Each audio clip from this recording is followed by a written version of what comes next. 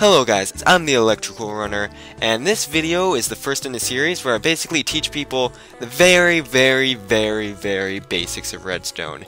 And if you're anything like me, I used to have no idea of how to do redstone.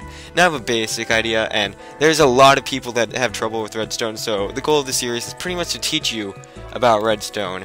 So, pretty much, redstone's a very important item used to power items like lamps, pistons, or torches. Not torches, or like TNT. So, in order to power those items, you're going to need to send a redstone pulse. A redstone pulse is basically when you use a redstone torch or something to power the redstone so it lights up to send the pulse over to the item that you're powering. There are 5 conventional ways to send a pulse.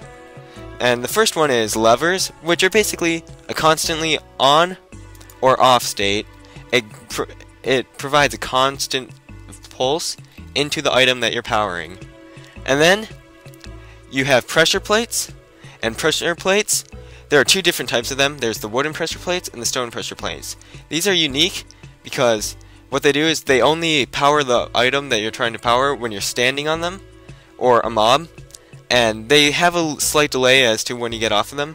But it's not just you who has to stand on them, it could be any mob, such as this pig here. And wooden pressure plates can in fact be depressed by dropping an item on them, when stone ones cannot. And stone ones can only be launched when a mob such as that pig or a creeper or I or another player step on them.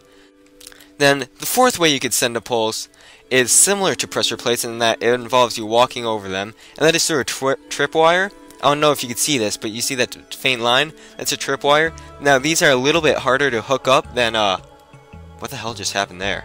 Oh yeah, guys, just a quick disclaimer, I am still pretty bad at redstone. This is serious teaching me just as much as it is you.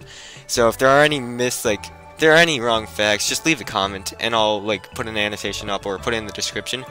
But anyway, tripwires are sort of similar to pressure plates, as you can only they only go off when you're standing on them. And they're harder to hook up, but they're harder to see, and items do not trip them. Never mind. Items do trip wires. Another way you could power redstone is through a button.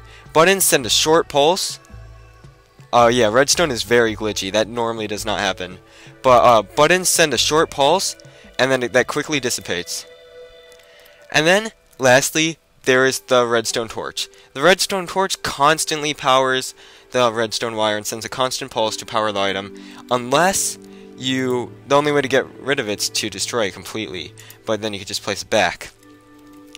A redstone pulse only has a limit of about 15 blocks, so after the 15th block, it will not power any more items after that. So if I put the piston here, it will not go off, as opposed to if I put it here, it would. I hope you guys enjoyed this very short video on how to send a redstone pulse. The next video I will, which will be out like Wednesday or so, it will be covering how to power certain items like TNT or pistons, because pistons are sort of hard to figure out at first because you need to be on top and level with them. But just subscribe when you want to see that, and I will be continuing this to very advanced redstone. And I hope you guys enjoy this new series I'm going to be making, and have a good time, and bye.